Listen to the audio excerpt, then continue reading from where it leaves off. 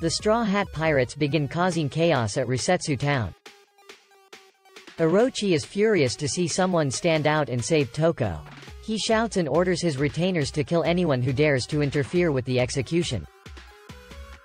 Zoro throws Toko to Sanji to let him protect her and uses his Nitoryu 720-pound cannon as an attempt to slash Orochi, but he's stopped by Kyoshiro.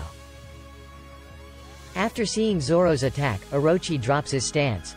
At this moment he knew he would die if that attack hit him. But just as the attack was about to hit him, Kyoshiro blocks it in midair. As Kyoshiro appears, we see two panels side to side of him and Komurasaki, Hiyori looking at each other.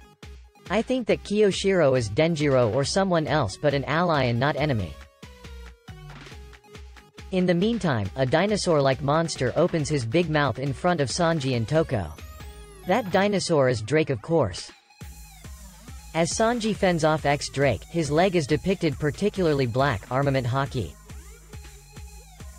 The other Straw Hats join the chaotic fight as well. Frankie shields Zoro from the bullets and retrieves Yasui's dead body. Zoro continues his fight against Kyoshiro. He seems to be able to keep up with Zoro's Nitoryu with just one sword, which is quite impressive.